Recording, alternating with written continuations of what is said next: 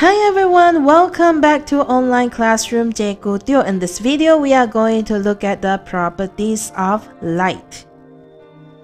Have you ever noticed during a thunderstorm? Do you see the lightning first or do you hear the thunder first? Do you know that the light can travel at an amazing speed?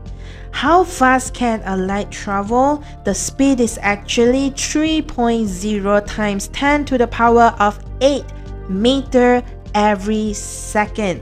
That means it is 3,000,000,000 meter per second. There's 8 0 behind the 3. How fast can that be? Because light travels so much faster than the sound, we will see the lightning first before we hear the thunder.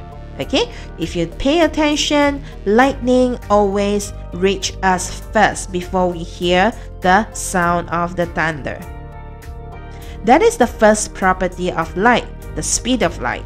Okay, number 2, light travels in straight lines. Okay, light will not turn left and right. It will travel always in straight lines. For example, if you have been to a concert or any sort of performance when they have beautiful, colorful lights on the stage, you can see clearly that those lights make straight lines. This is because light travels in straight lines.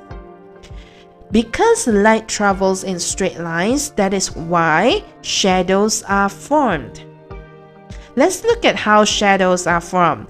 Here is a very cute, relaxing frog on a chair by the beach. Look underneath the chair. There is a shadow in the shape of the chair. Okay, so how does that happen? Number 1, sunlight travels in a straight line towards the chair and the frog. And the chair is actually an opaque object. Opaque means it is object that will not allow the sunlight to pass through. Okay, object that will not allow light to pass through.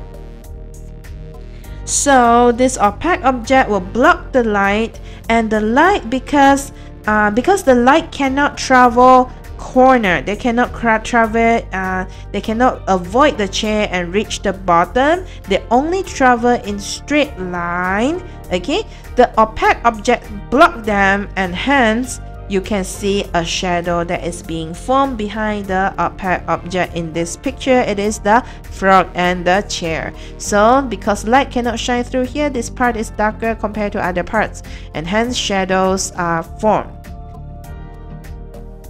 Because light travels in straight line and because of the formation of shadows, people from long time ago determined the time during the day by using sundial. This is sundial. This picture is sundial. Okay, it is like a clock from the ancient time.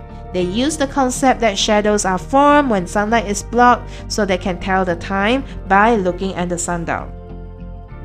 Another thing is wayang kulit or shadow puppets. This fun little show uses the concept of shadows as well. Okay, property number 3. We have looked at 2 properties. Yeah, number 1, the speed of light is 3.0 times 10 to the power of 8 meter per second. Number 2, light travels in straight line. Number 3, light can be dispersed. What is the meaning of dispersed? Dispersed means they are spread out. Okay, the light can be spread out.